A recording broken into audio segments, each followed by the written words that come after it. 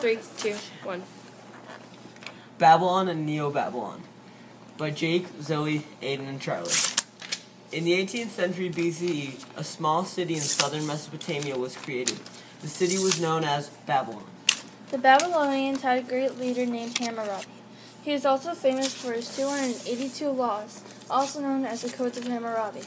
The codes were based off the concept of an eye for an eye.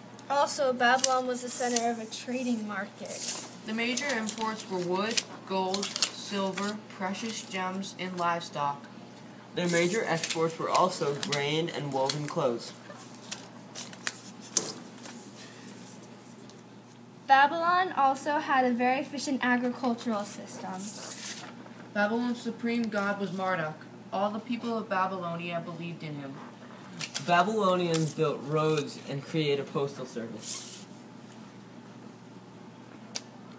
The Babylonians had measured 7 days a week and 365 days in a year. In 1600 BC, the Assyrians conquered the Babylonians.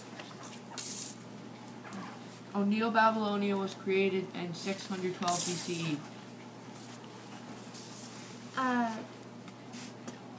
One of their greatest leaders, Nebuchadnezzar, rebuilt the city to reclaim the glory of Hammurabi's empire.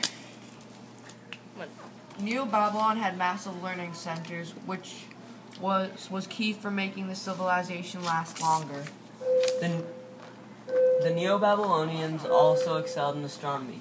They learned to chart the paths of stars. They were also skilled in math.